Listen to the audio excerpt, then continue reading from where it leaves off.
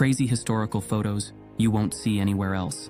Part 77. Surviving passengers of the Titanic, Charlotte Caroline Collier and her daughter, New York, 1912. Economy class in Pan American's Boeing, 1960s. Statue of Liberty in Paris before it was dismantled and transported to the United States, 1886. Rolling Stones concert at John Kennedy Stadium, 1978. Elvis Presley and his grandparents, 1959. Thomas Edison, creator of the phonograph and one of the first commercially successful versions of the incandescent light bulb. Butch Cassidy is a notorious bank and train robber in America, the leader of a criminal gang. The Beatles concert on the roof, 1969.